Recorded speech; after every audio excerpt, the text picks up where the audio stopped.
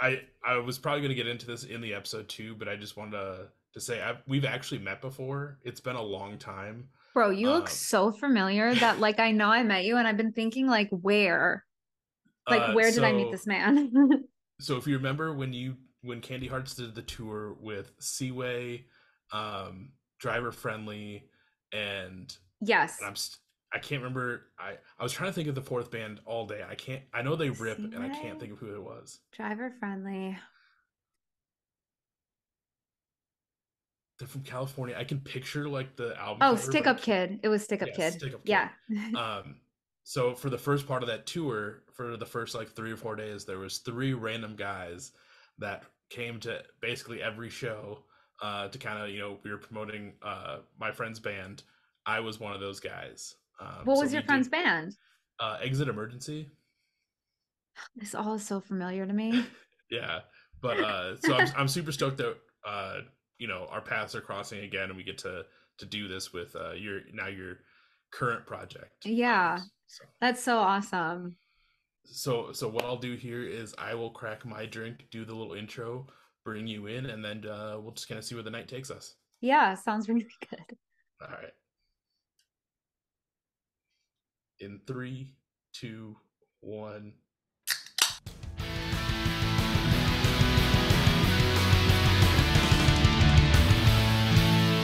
Welcome to the Beers with Bands podcast with your host Michael Torres.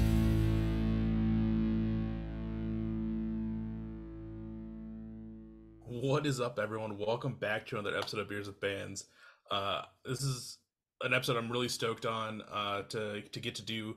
My guest tonight is Mariel Loveland, better known as Best X. How are you doing? I am jet lagged as fuck. I'm like falling asleep in my chair, but I'll be good, I swear. How are Okay, you? I'm doing great. It's Wednesday. I'm talking with an artist, and I don't have to technically work for the next 2 days, so everything's coming up Millhouse. What kind of job do you do? So I do like basically like data entry at a bank. I work with like commercial loans, just kind of doing all like the maintenance behind the scenes on them. Um, Ew, it's it's like a not. real corporate job. I know it's crazy. I became the thing that we all hate to be, but it's pretty chill. I mean, we don't all hate to be that if it pays our bills, right? Right? Yeah, that is true. I was I able mean, the to world is buy a tough. house, so yeah. Yeah, you were able to buy the house. How many people our age can do that?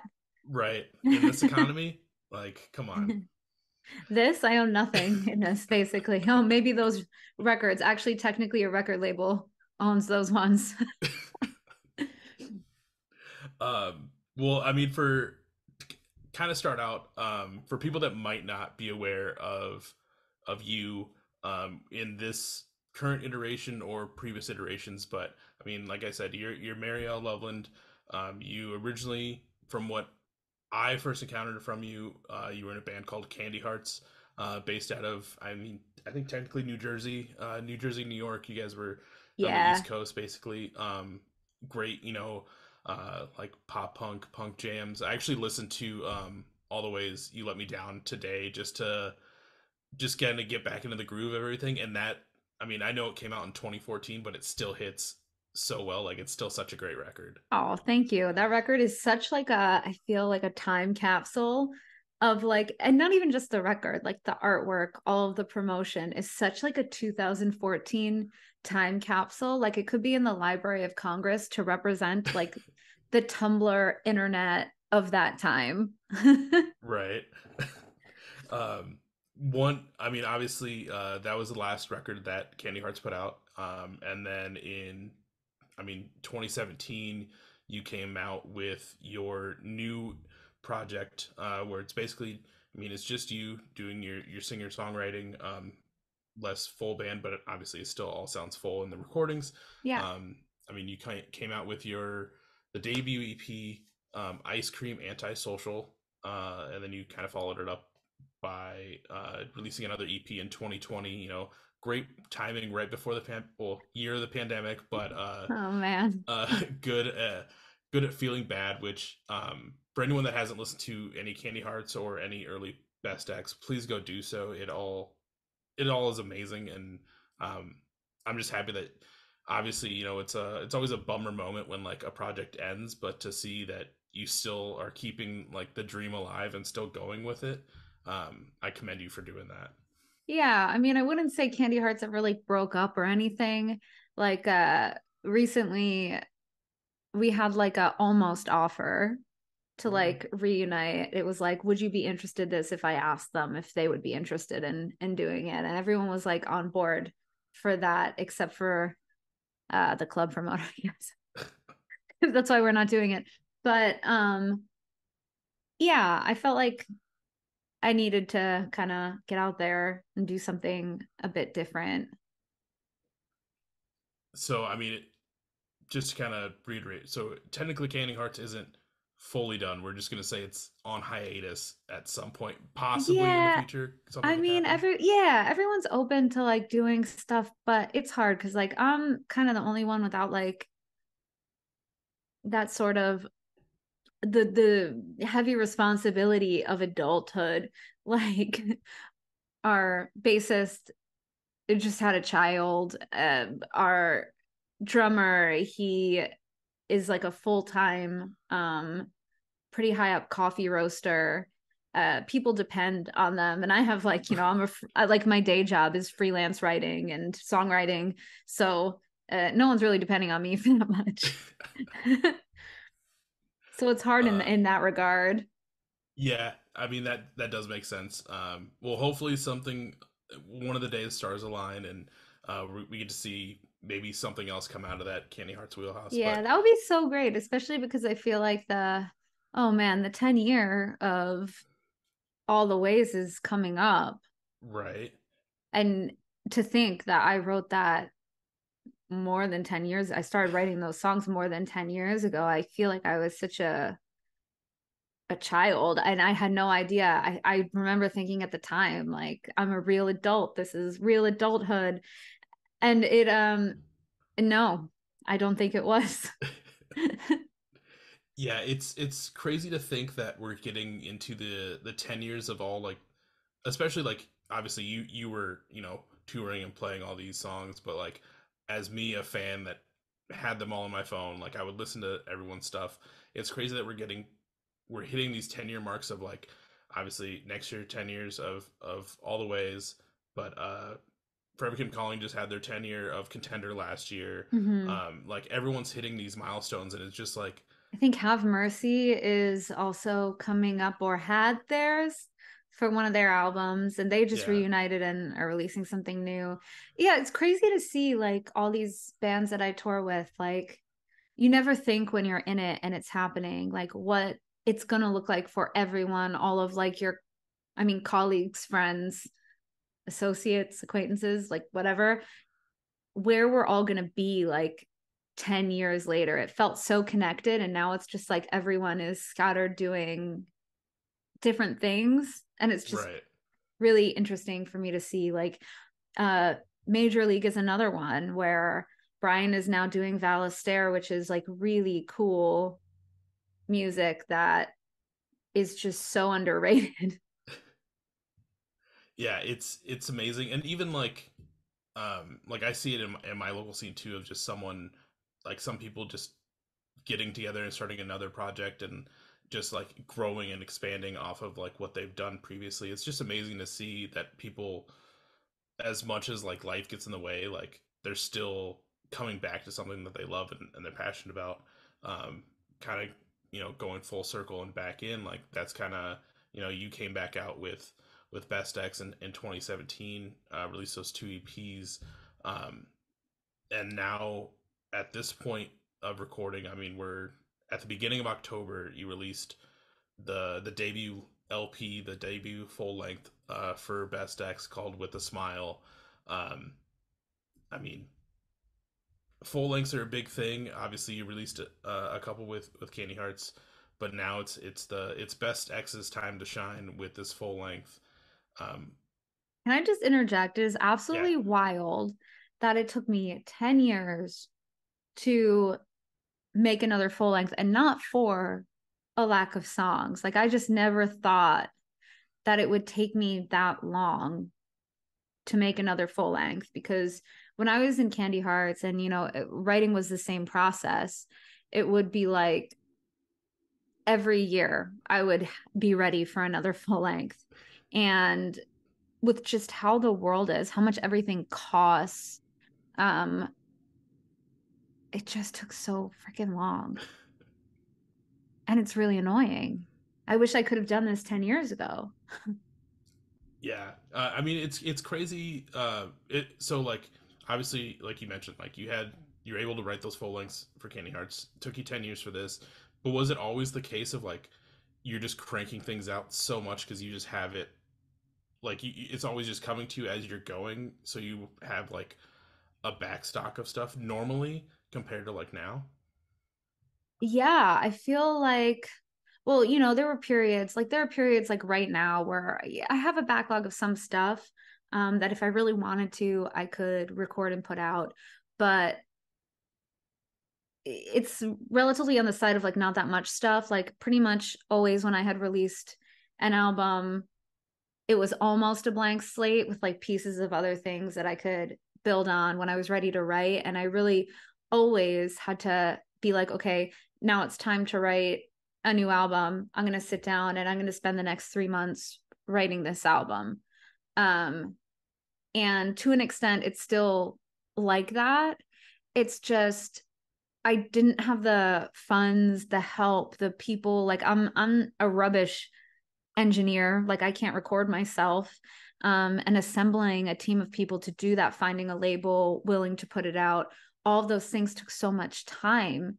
And I feel like at the point where I recorded Ice Cream Antisocial, like I had all of these Candy Hearts demos. I'd been shopping them to different labels. Quite frankly, the demos were really bad, and the labels were pretty nice about how bad they were. Um, but they didn't sign us. And then I was like, screw it, I'm just going to put out like whatever. They actually connected me with a producer. They were like, yeah, there's something here, but not the thing. It's Mm. pretty obvious to everyone in the room. Connected me with a producer who I made Ice Cream Antisocial with. They didn't think it was right for the label, but I did eventually find Alco Pop to help me put it out in the UK. I decided I had other labels interested in stuff in the US, but I decided like, oh, I just want to put it out myself in the US. Alco Pop can help me in the UK. And then from there, I immediately started after I think we did a full US tour, one full US tour, which was really hectic and weird for a band that was kind of new and only had an EP. Actually, we toured before it came out, Mm. um, to do a full US tour, but I was like, I don't know what to do because all I'd ever done was make an album, go on tour, make an album, go on tour. So I was like, all right, we'll make an album, go on tour. And then right when I came home, I started writing Good at Feeling Bad. I had actually written a full length. I was talking to a bunch of different people, a bunch of different labels, a bunch of different like industry guys, whatever, and asking them, what do I do with Good at Feeling Bad, the first full length? And everyone's like, well, full lengths flop. So you should do an EP. So I was like, okay, I'm going to do two EPs. I'll just split it in half. And then um, I finally finished, all the mastering, whatever. Mm-hmm. Vinyl took forever. Vinyl was ready. And then the pandemic happened, and we were like, great, we can't really release this. Let's push it out. Um, and then we released it right after lockdown. And right after lockdown, when we released it, Black Lives Matter started happening. And I'm like, I can't promote this. People are dying. Like, Yeah. I can't promote this. It doesn't feel right. And so then we had this album that I loved. I promoted it as much as I felt comfortable with. But the world was still weird and no one could tour. So I was like, okay, we can't go on tour. What do I do? And I was just like writing more songs for this thing that was an EP. And then slowly it became a full length, because I decided I don't want to release the EP. I don't like half the songs on it, and that's a lot for something that would only be like 5 songs. So I took my time and what, like how many years? We're 4 years after the pandemic, 3 years after releasing Good at Feeling Bad, where theoretically I had a whole EP just ready to pull the trigger on by the time that was released. Um, and we're finally here. 10 years. Yeah, that's. I mean, yeah, definitely. I mean, obviously, everything that happened around Good at Feeling Bad. It's just so shitty timing to try and do that. But it's also crazy, kind of bouncing off what you said as well. Like you toured, did a full U.S. tour before your EP had even dropped. Which yeah, like it's normally you drop it towards the beginning of your tour or like somewhere intermittent. Um, that way people actually know what's going on. So like I that's did crazy. drop it in the middle, Okay. but it was still weird because you're like touring half the country on a new project.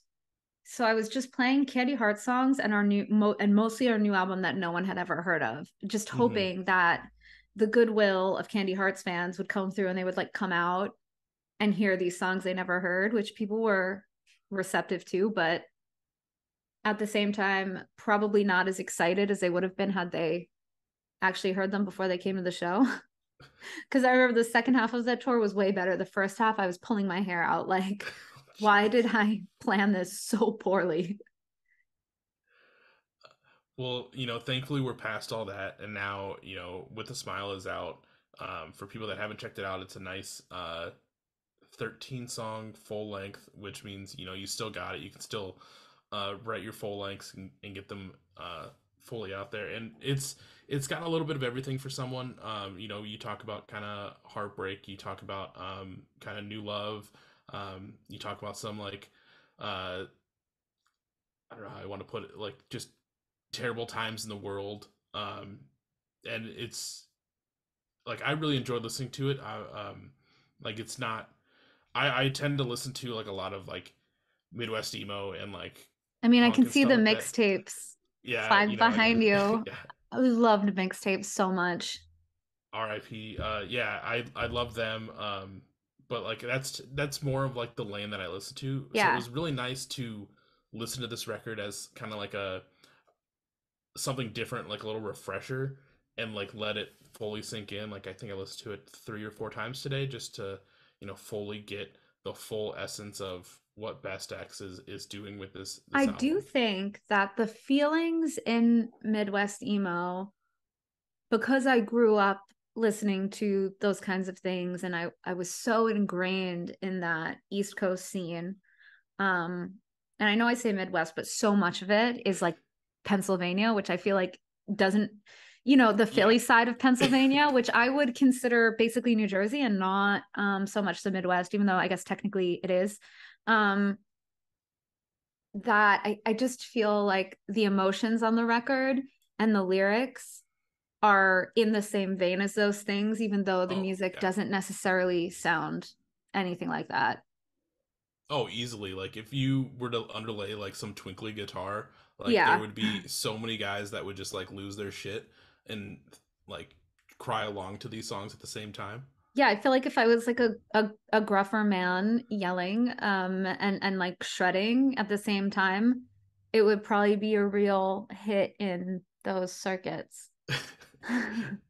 But I mean, like since it does have those feelings and like that's what I'm used to, like that's really what I connected with. Because like the nice thing is I'm not listening to a guy that's like kind of screaming into a microphone where I'm trying to like piece in what he like fully what he's saying in his lyrics.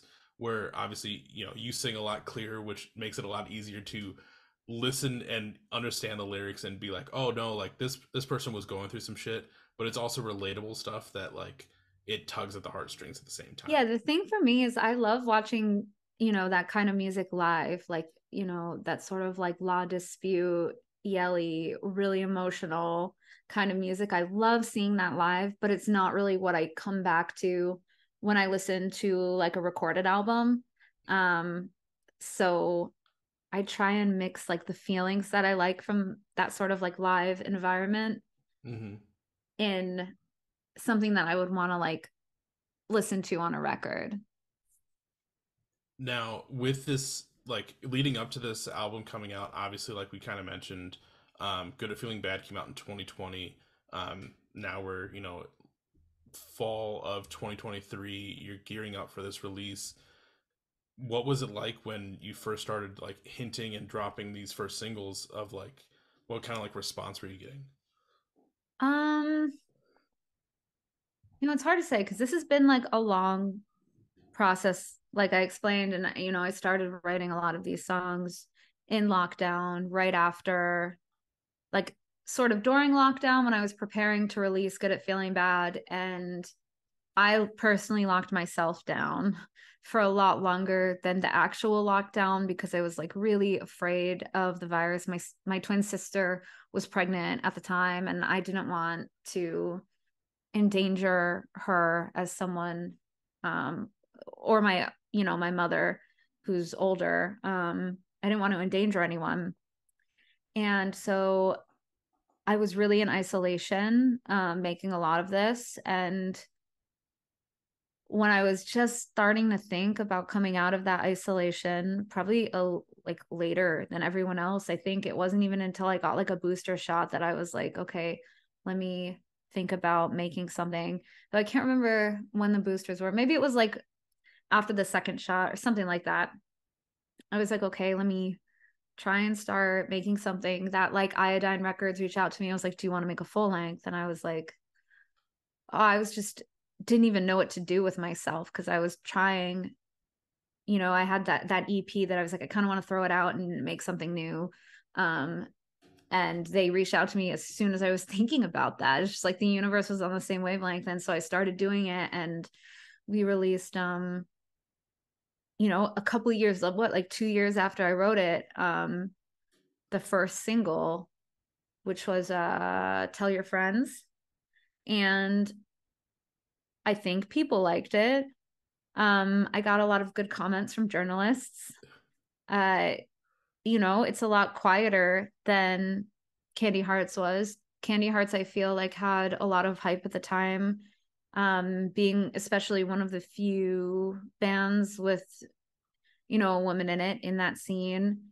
Um, it was a bit easier for me to stand out. I had a lot of backing from people who are really well respected. And now I'm kind of going in without backing of well respected people. I mean, my label is well respected and stuff like that, but they're not like famous people.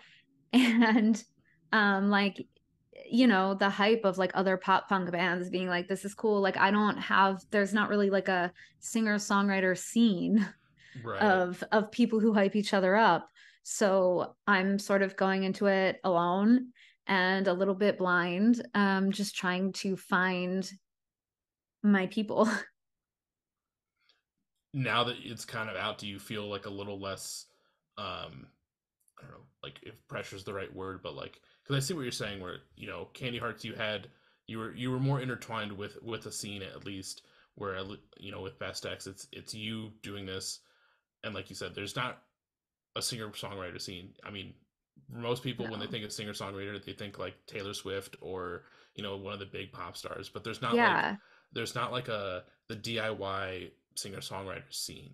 No, there's like, TikTok stuff, but even that is more hinging on like the mainstream because the second that someone gets popular on TikTok, a major label snaps them up for like, a single deal, not even like album deals, like a single deal. And then like if the single doesn't do well, they drop them. Like you write half a song, get super famous off half a song, and then get this major label money, and they're like, oh shit, how do I make a sustainable career when I've never done anything before?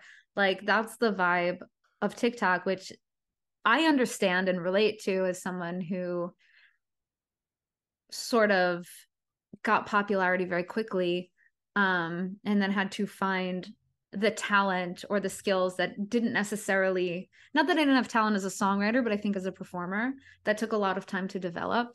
Mm. um so it was quite jarring, and now I'm like ready for it, and I'm like, where are my people? Warped Tour had like a built-in scene. Like you were put on one of those shows, or someone in a message board found out about you, and there were hundreds of kids willing to check out absolutely anything. Yeah. on those labels, on those message boards.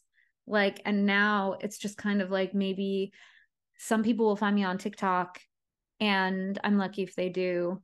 Um, so I've been trying that, and I really like TikTok, to be honest. Yeah, it's crazy because like kind of bouncing off your point, like I felt for me when I was like really getting into like the pop punk scene or punk scene and I was like looking for new stuff to listen to, I used to like I used to have like a note like on my home screen on my computer because I would just go on like YouTube. I think I found like Seaway when they put out like their first EP and then just like looked at all like the similar things related videos and just like went down this rabbit hole of like Major League, I think Man Overboard, just like, you know, all the like classic era stuff. Um but now I feel like everywhere, especially like me doing this podcast, I try and have a different band on every week. For me to find new people now, yeah, I found like this niche of like DIY Twitter, and that's where like this weird I like love community is DIY now. Twitter. Yeah, I love It's DIY amazing. Twitter, but I just am not convinced that these it's not the same. Like I feel like there was a scene where like 10 years ago, more than 10 years ago, I could go to any city in America and it would be the same group of people who would put on a show. And then when they came to where I was, the same group of people would put on their show. And these people found each other. They knew who was interested in their city in the like alternative music and whatever. And it's so much more fractured now. I don't think there's a DIY scene the same way. There definitely are the same people who like, comment on drama and stuff Mhm. on Twitter, which I love reading. I love chiming in on. The most recent one I loved was like, I don't know if you saw it in your feed, but like the tipping of merch people. Yep. Yeah, that one I loved. That one I love. I love when bands are just like when bands think they're bigger than they are and then get mad that they're like not making money and then become the corporations that they rally against. Yeah. Like, oh, we're DIY, but we're going to steal tips from our workers. Like, that's just so, I just love it. Yeah. I just love it. I mean, I don't even know what to say about it. Yeah. I just love Sometimes watching it. I love watching them get called out. yeah, sometimes hot takes just should probably stay in like your mind.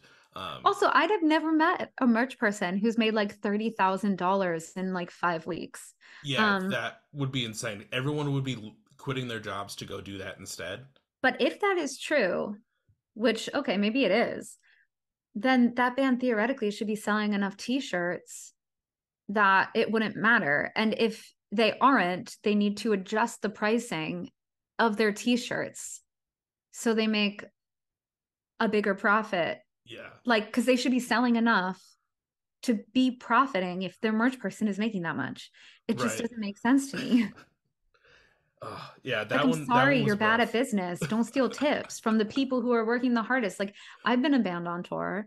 And to be honest, if I didn't want to, I wouldn't have had to really do shit. Sound check and playing. That's not a merch person. A lot of the times, the merch people are responsible for driving, Yep. especially on smaller DIY tours. Now, this tour, I feel like there was probably a tour manager who was doing it or whatever. I don't know.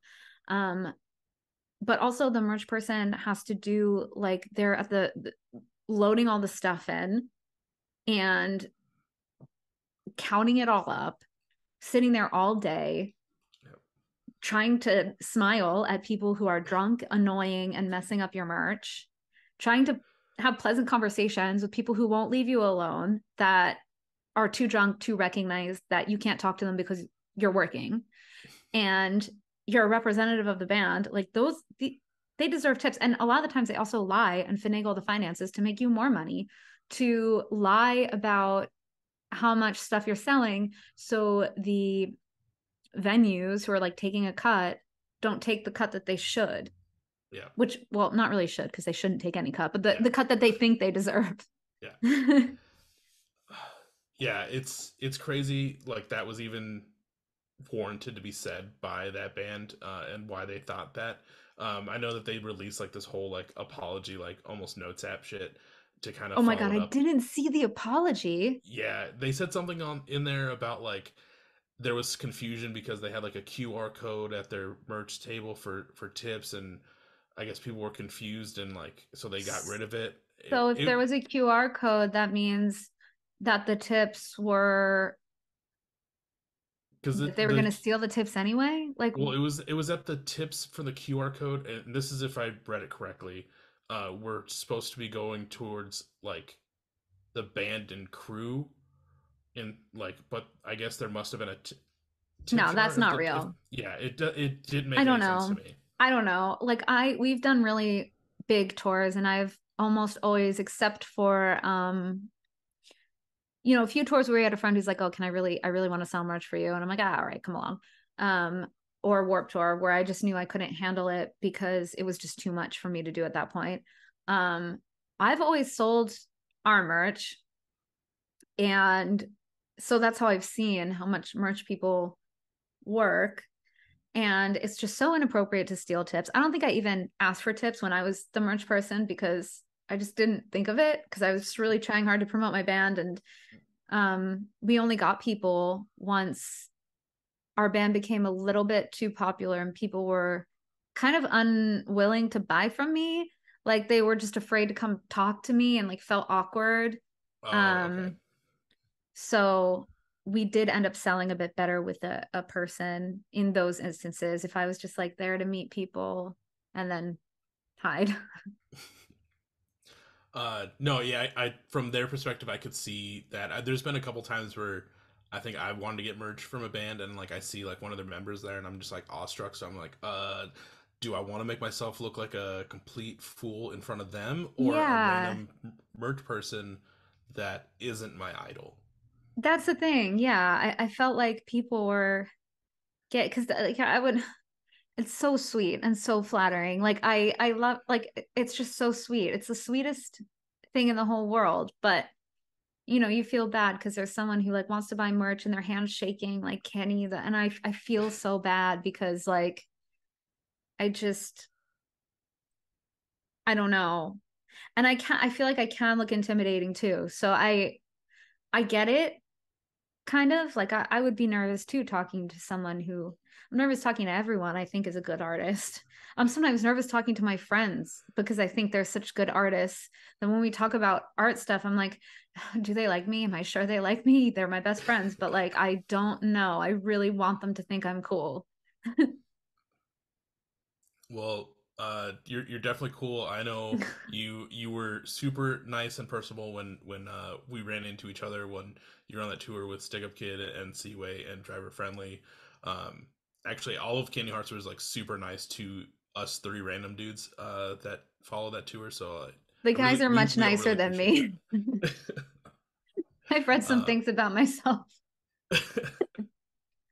Um, but kind of jumping back into the record, one cool thing you did for it is leading up to release day, you made like a post for every song and kind of did like this whole little background into like the deeper meaning between each song.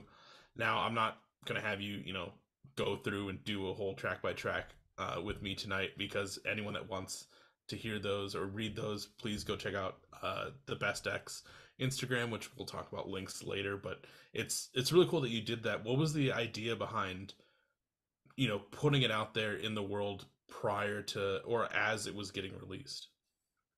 Well, I think that there had been such a lull in my creative output, like my public creative output, that I wanted to kind of reel people back in and get them more excited.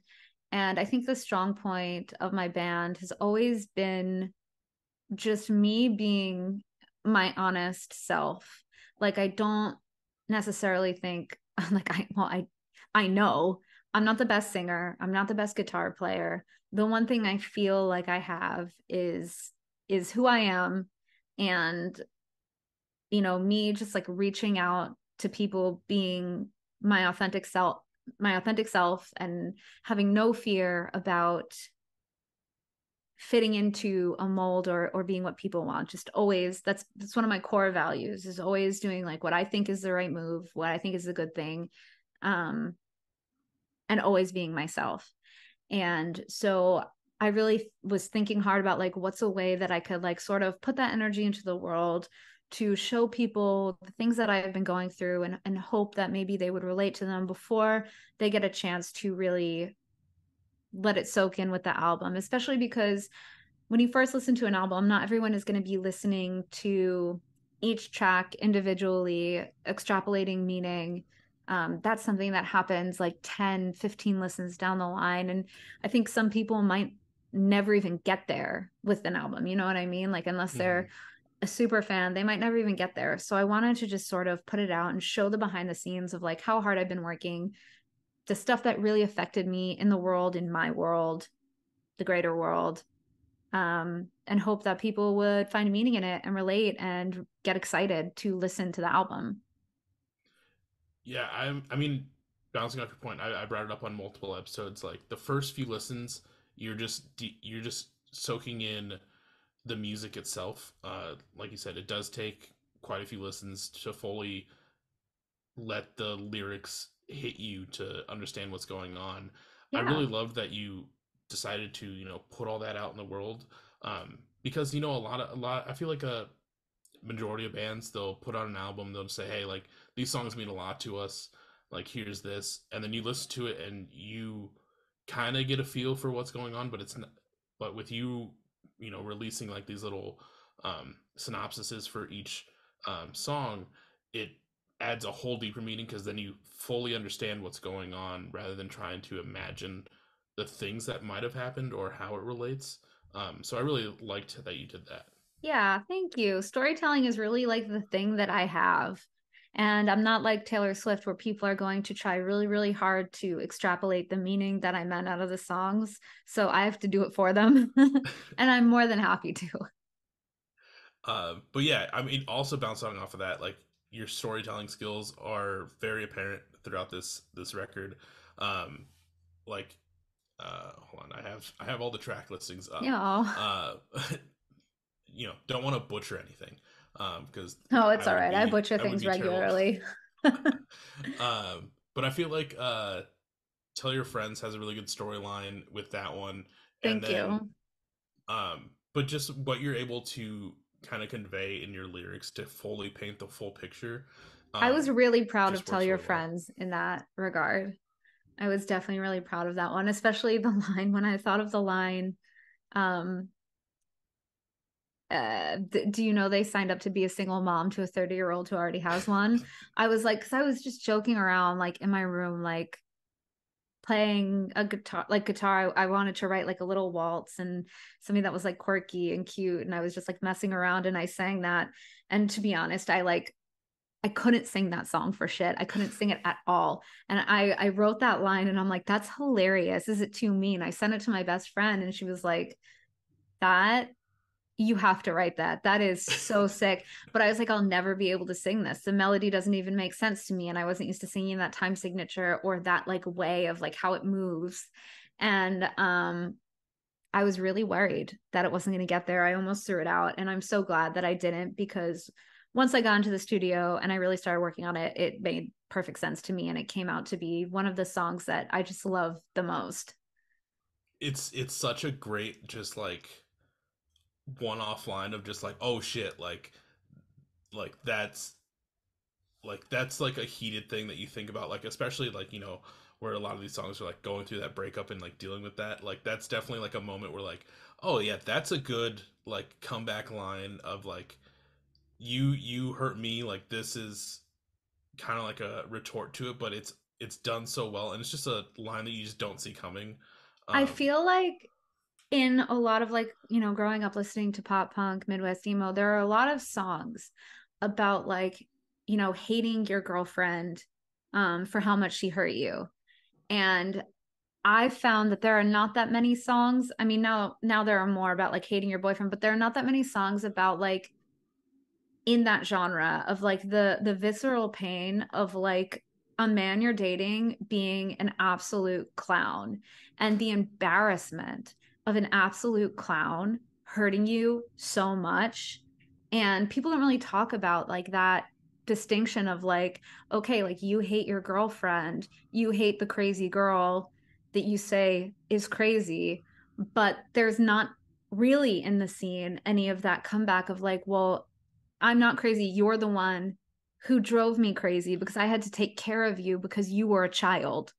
Right. And so I wanted to definitely put that sort of energy out there, especially the freedom. Once someone hurts you so much, you lose this respect. Like, someone can break up with you, but once you lose the respect for them because of how they treated you, it's like really done. And I wanted to create that image of like, thank you for disrespecting me in such a comically horrific way that I no longer give a shit about you or anyone you're associated with. And it's definitely a great little like fu song, for everyone that's listening. Yeah, Taylor Swift might write some good fu songs, but Mariel's got them right up her sleeves too. My old manager once turned to my boyfriend years ago and was like, he's like, oh, she's never written a song about me. And she was like, you don't want her to, I assure you. But I did actually write some nice songs about that one. I didn't write any mean songs about that one. Okay. I thought you were just gonna be like, I did write I some did mean write some ones. songs about him, but no, they were all really nice. He was a pretty good boyfriend. All right. Well, that's good. One other cool thing, I know you did write a song, "Joyride" for this album. Joyride in parentheses, "Glad You Found Me," which is the complete opposite of "Tell All Your Friends," where it's you're just finding kind of like someone new and so happy that you were able to meet that person and connect with them in your life. I'm guessing that one might be someone more recent. Yes. Well, first of all, I don't know how the parentheses happened in that song because it was never my intention to name it that. And then suddenly it was named Glad That You Found Me. And I'm like, how did that happen? It must have been in the file name because we like used working titles in the studio and it like just someone just put it somewhere along the way. That makes Um, sense. so that happened. But yeah, I wrote that song about meeting my husband. Well, I know like we kind of talked about earlier. Um, this episode's been in the works for a little while. Yeah. You recently got married and had Yes. all that fun stuff, so I want to say congratulations for that as Thank well. you. Um, what did he think when you showed him the song the first time? He was a bozo. I mean, I think he was flattered, but he's such a bashful English man that a song that sweet, I think reacting to it is always like, oh, the lines are so funny. Like, and the thing that he pointed out when I first showed him the song, instead of being like, oh, I'm so flattered, I love it, was, oh, well, that line about not having to pay for the parts of a rental car doesn't make any sense because you do. And I'm like, if you really want to get into semantics, sir, if you're renting a car and you don't buy the insurance to prevent you from having to pay for scratches, I feel like you're irresponsible. Because here in the real adult world, we are not responsible for the damage of rental cars because we make sure we're not, because we know our driving skills better. Yep. um, but yeah, I think he agreed to be in a TikTok of me singing it, so I think that is a stamp of approval. Yeah, I would say so. I know it's for anyone that's like you're saying, kind of shy, bashful, to get on a TikTok and do that out in the world. Like it takes a lot. Obviously, he does love you, so that's why he for Yeah, and sure is doing it. he hates social media. I mean, aside from like, memes and like sending memes and stuff, like actually being on social media for real, he is like a real man in the real world, and I am like a girl on the internet. So so the fact that he bent to be in my thing must mean it's his favorite song in the whole world. He was my top listener the year that we met. Ooh. Um or I was his top artist on Spotify. So I think he was really smitten. Well, hopefully that number that like name stays at the top. I mean, the album did come out, so hopefully we're getting close to end of the year. So Yeah, if I'm not if in you're his listening, at least top 5, there are going to be some conversations. no, but yeah, that's awesome that you did that song for him, and it's kind of nice too. Like the album starts off with like, tell all your friends, where it's like an f you to a previous relationship, and then by the end, you hit um, uh, Joyride. I was thinking glad you found me, so I just wanted to make sure I got your title properly right. It doesn't Uh, matter. It's everyone's song now. So True, but it's nice that you have like that almost like yin and yang between like the start and end of the album. Granted, we do get to the end, which is the second and last song, which kind of just talks about like all the fucked up shit going on in the world. But it's yeah. nice to see the difference in at least the um, relationship version of the songs. Yeah, I wanted the album to really focus on all of the different pressures that are put on women in society, uh, like the pressure to be pleasant and shrink themselves in a relationship, as well as the pressure to really find a partner and feel secure. And that's not necessarily a like a pressure on women. That's a pressure on everyone. It's Yeah. really hard to find a partner that you can settle down with and be sure about. It's like one of the hardest things in the world. But I really wanted the album to focus on all of these sort of pressures of womanhood and adulthood. Yeah, and I feel like it hits very well. Obviously that's coming from me with a male perspective background from the past 30 years of my life. Same. But I thought it portrayed that very well. Hopefully everyone that's listening isn't thinking in my mindset. I mean, I don't know why I said it that way. Like, I don't have a great mindset, but I did enjoy listening to it. I love everything you're doing. And I hope everyone else enjoys it as much as I did. I really hope they do too. I just want people to like just give it a shot. Just like give it Yeah. a listen. And maybe you don't like it. Okay. But I just want you to listen. Um, Before we start to transition, there is one cool thing that you're doing that's still this year. On December 10th, you have a show. Um, Yes. tell me a little bit about that. Who's playing? What's all going on for that? So we're playing at this venue called Heaven Can Wait in New York City, with our good friends in Bonsai Trees. They're just a fantastic, fantastic band. And I've known them for years. I really wanted to have a tour to support this record. And at every turn, these shows that I got offered, the tours that I got offered, the things that I'm like, oh, maybe you like, oh, sure, I'll do it. I think, let me get back to you. Then it's like it falls through, or like everything has just and I don't know if it's like this new world of, I think I do know actually, because I posted a ranty Facebook thing. Like, am I the only artist? I've never in my life struggled to get a show, especially as someone who has like a booking agent. Never in my life have I struggled before I even had music out, where I just had like cell phone demos. There were abundant shows of Yep. people willing to book me. And now I've found it's so hard. And my other friends uh, on Facebook and stuff who are all musicians and doing the same thing, they said that it's not me. It's just how it is now after COVID. Which is it's so crazy to think that, because I mean, granted, I know that during COVID, everyone was like, "Yo, when shows come back, we're gonna But do people are all going to this." shows.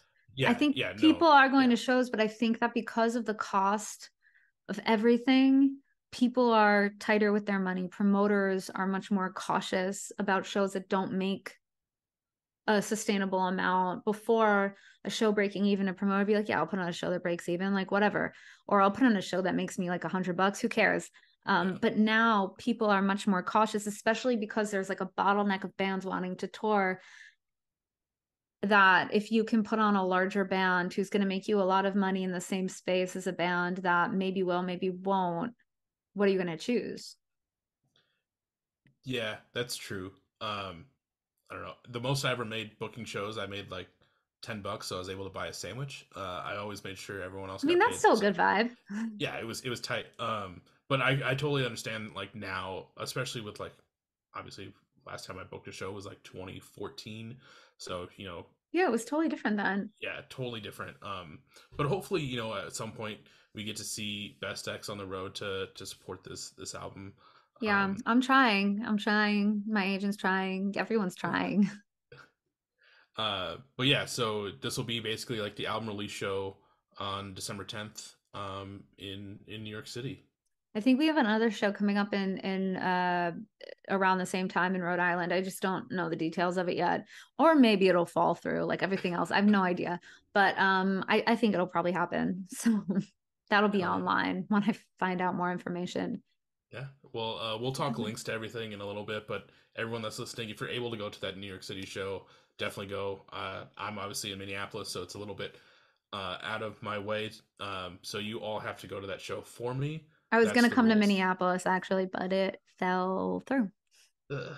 Well, hopefully it doesn't fall through the next time, and I'll be sure to be there in the front row, Yeah. finger pointing and singing along with you. Um, so I also want to make sure we kind of talked about some early best X. We talked about this album, but is there anything that we didn't touch on that you want the people to know about? About the album? No. I feel like we talked a lot about it. I mean, I could talk forever about the meaning behind all of my specific songs, but I think that people need to listen and then just ask me on the internet because I can't think of those questions. That is fair. So yeah, everyone, you heard it here. Go listen to this album multiple times. Get those numbers up. Go get, your if there too bad there's not like an equivalent to like someone walking and getting their steps, but just for like listening to an album multiple times. Yeah, get me Which, those third of a well, cents yeah. from um, Spotify. but Give go me get those those numbers pennies. Let's up, get those fraction of a pennies. right? Um, but as we start to transition um into the later half of this episode, which is always my favorite part, this is kind of where we just talk about some fun stories from your time in music. Obviously, I know you toured quite a bit. You did Warped Tour. You have just done crazy amount of things that Yeah. I'm sure you got some fun stories in your wheelhouse. As I normally say, they can be anything horrendous or tremendous or any adjective in between. I usually like to think about it like think of the stories that you always reminisce about with your friends. Those are usually the best ones that I love to hear. I think the thing I reminisce about the most with my friends is our first 15 passenger van. And there is no specific story about it other than the fact that this thing, dubbed by William Beckett of the Academy as Trusty Rusty, um, this thing was an absolute beast that worked at least 60 to 70% of the time. And there was one tour that we went on. It was the one we did with like We Are the In Crowd, State Champs, Set It Off. And, you know, State Champs, I think, had a new van. Um, We Are the In Crowd had like a bus. Our rusted out piece of shit was the only thing that did not break down on that tour. And I don't know what was on our side because it was against all odds. That thing, we were touring in, I think it was March, and we were like, oh, well, it's like 1 week across until warm weather. So we're not going to bring winter coats because by the time Ooh, we get home, it'll be May. It'll be warm. Everywhere in the South is warm. The only place that's not warm is like Chicago, and it was like Ohio, Chicago, and then warm Colorado, and then warmness. So we're right. like, yeah, we'll tough it out for those 3 days. It's really not that bad. We'll just bring the jackets we're wearing at home right now because it was like the beginning of March, so it wasn't very cold. We didn't know that like Chicago was significantly colder. I don't know why we didn't think of this. And there was a polar vortex when we went there. Poor William Beckett, who's used to touring in buses, and not pieces of shit that if you drop your phone, it will fall down a hole onto the highway to be lost forever. This man in his contract was contracted to ride in our piece of shit van. And he was a really good sport about it, actually. Very grateful. And eventually started riding with Set It Off, which I do not blame him because I wish I could have. And we were so freaking, I've never been that cold in my life. We were just wrapped in the back in our sleeping bags, frozen. Um, and not to mention the entire interior of the van was gaff taped all the way around because the lining of like whatever fabric they nailed to the Like the roof of headlining, yeah. cars um was coming down spraying a dust of 1990s adhesive on us, which I'm sure had cancer in it. So we had to tape it to stop that from happening. And yeah, before Warp Tour, I sold that thing for as much as we bought it for, which was $1,000. Jeez. Yeah, I remember one time we were leaving for a run, and it was like maybe beginning of May, and we are like, okay, we're hitting like South Dakota, and then we're like heading I think we were heading like west to California on that run. And I was like, oh yeah, I'm not gonna bring a jacket. It's beginning of May. Because I'm dumb, and even though I live in the Midwest, I should know better. But we got to like South Dakota, and it was just like rainy and like super cold the entire time that we were like playing and just driving through. And I was like, this sucks. I brought one pair of pants, and my plan was to cut them right away. Oh man. Yeah, I didn't realize that the heating, and we knew our van had no air conditioning, which in Death Valley in the summer was just, I've never felt that way before. Um, Actually, until fairly recently, in London, where they don't have air conditioning there, in a random heat wave that was like 103, 105 degrees, whatever. Um, I had not felt that way until I was in Death Valley inside a car where I'm like, dogs die in cars like this. Just holding a bag of ice that I bought from 7-Eleven and sitting there in my bikini as truckers drove by, because, of course, that van had no tint on it.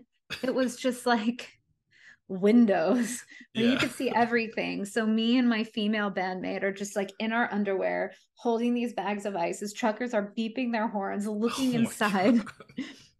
And I remember our bassist turned to me and goes like, remember when we would read about people dying of exposure in like school when we were learning about history? I think this is what they were talking about. And I was like, yeah, I think we found it. I think we found it. This is how they died on the Oregon Trail. Thankfully, Yeah. 7-Eleven sells ice.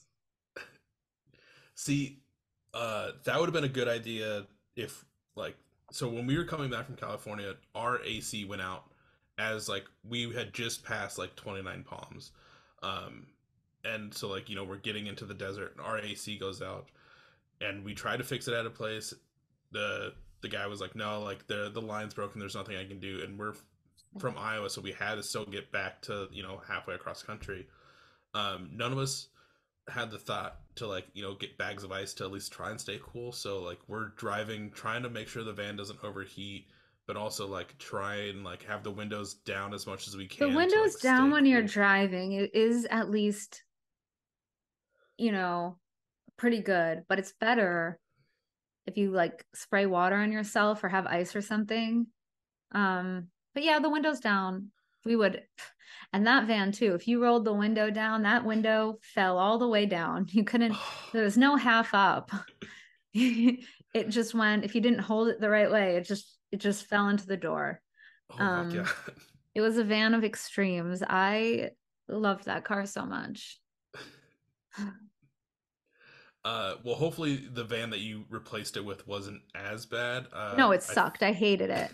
It was technically better, but it was like one of those cars where like everything that goes wrong with like that model car went wrong with it, and not in a fun way where like, like we're in this together, we're like fixing up this car. It was just like a shit car. I just hated it.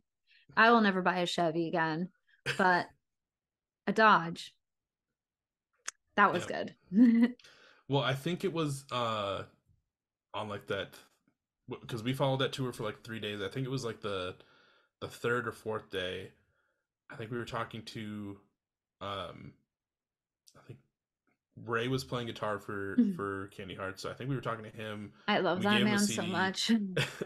I still see him post every once in a while. Like we're still I think connected on Instagram I and love maybe him. Facebook still. He was doing a cover show this weekend, and I was gonna go, or yeah, on Friday, but it got canceled, Oh. postponed. I love him so much. Um, but we gave him a CD, and I think he was like, "Yeah, we'll try and play it." There's like our CD player's like completely broken or something. Like, and then I think he like held it in his hand, Um, like, we didn't have a CD player, I or think. that was the case. Yeah, we had an FM transmitter. Mm. Because it was a tape deck, but the tape deck didn't work. Or it was no, I think maybe you're right. Maybe it was a CD player. Because if we had a tape deck, we would have gotten the not an FM transmitter, Oh, like the one the that just tape fits in the tape. Yep. because we used to have that. Um, but what I can't remember which van had the CD and which one had the tape. No, that one, no, it was a cassette. That was a cassette Okay. with the thing. So yeah, we didn't have a CD player. Okay. But but yeah. I Thankfully we felt didn't have that bad. many band problems. Yeah. So many people gave us their CDs to listen to, and we couldn't listen to any of them. They were all sitting in our merch box, and I was like, "This would," I mean, and we're just sitting in a van with nothing to do. We would have. Yeah.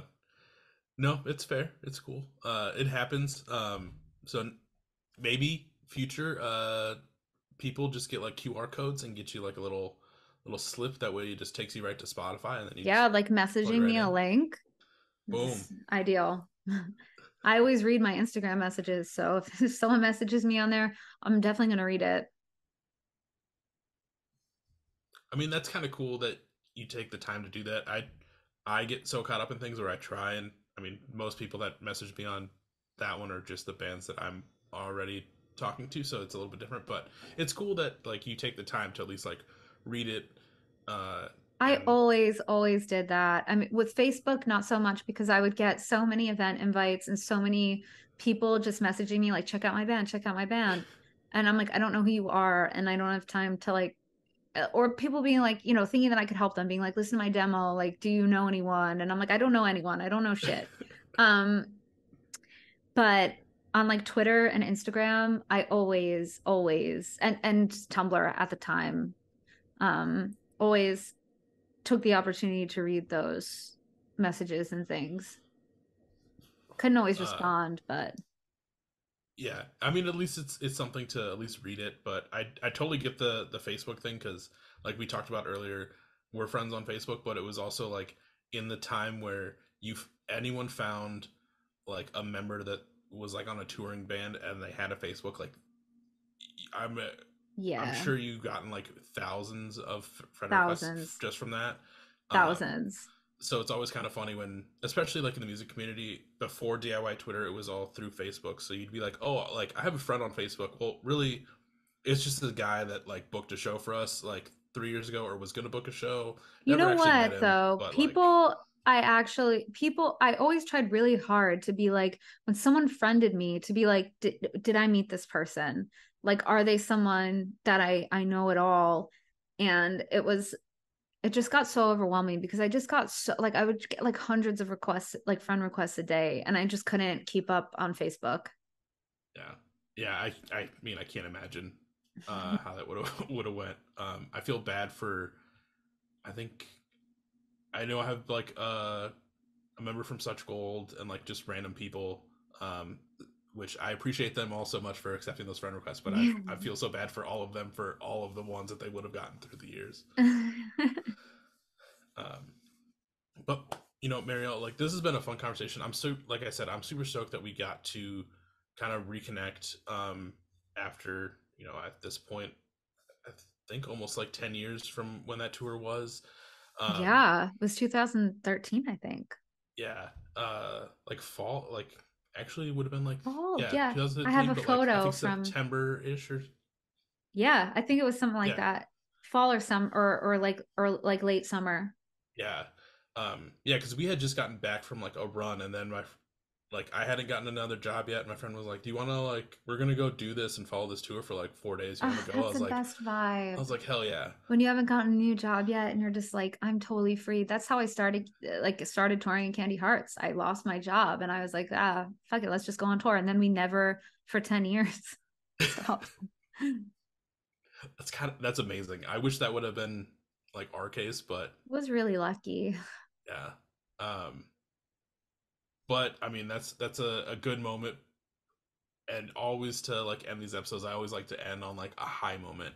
So between like Candy Hearts or Best X or just I mean obviously your entire music career in general, what would you say is like one of your favorite moments that you always think back to of like hell yeah, like that was amazing?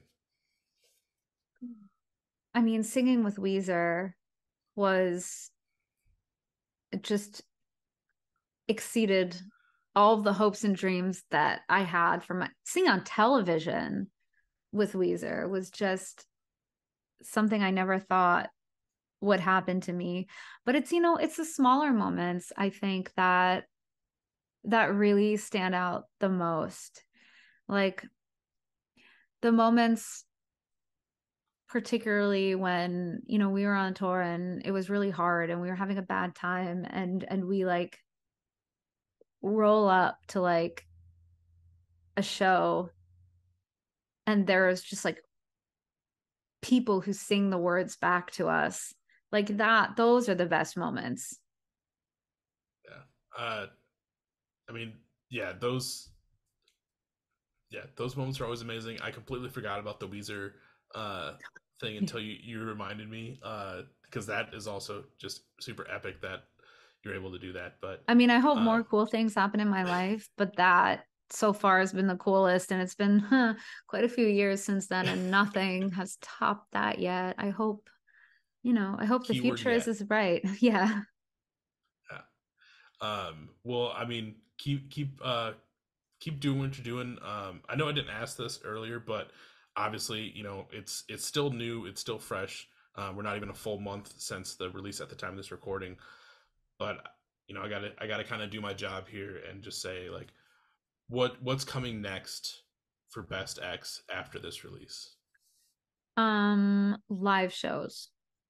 That's the next thing. And I'm working really hard on it. So if anyone watching this wants to see me play and can help in any way, definitely message me on any of my platforms. But beyond that, I've been writing a lot of songs with other artists. Like it's not really my time now, like to write for me because I just came out with this album. But I always post the stuff that I write with other artists on Instagram and TikTok. So those are the things to sort of check out right now. And if someone's wanting to check out that or find Best X music or merch, I know that there's vinyl for this new release. Uh, Yes. where can they find it? So I would say Instagram. We're bestxnj for New Jersey. Um, but we also have a website that's bestxnj.com. Um, but I mean, who uses websites for bands anymore? I guess I have it in case someone wants to, who's like 100 years old. But otherwise, I think Instagram is the way to go. It's all the information is right there on it. Well, depending on where you found this episode, whether it was Facebook, Instagram, X, Threads, or you watched the YouTube version and got to see Definitely Mariel, don't follow me on X because you'll just find me yelling at Republicans and misogynists, and it will probably really annoy you. Don't follow me on that. you heard it there. So don't go to that one. But if you found this episode on any of the other platforms, make sure you check the description, hit those hyperlinks, go follow Best X and Mariel on all of those except for X, and just stay up to date with everything that is going on. Be ready for new show dates, new music in the future, and also I didn't talk about it, but you do have two music videos out I do, yeah. for um, Tell Your Friends, and then for the end, definitely go check those out. Those are on Iodine's YouTube, which I'll put links to those in the description as well. I mean, other than that, like one last big thank you to Marielle for stopping by Thank and doing this you. with me. Yeah, Thank you for being patient with my hectic schedule. Of course,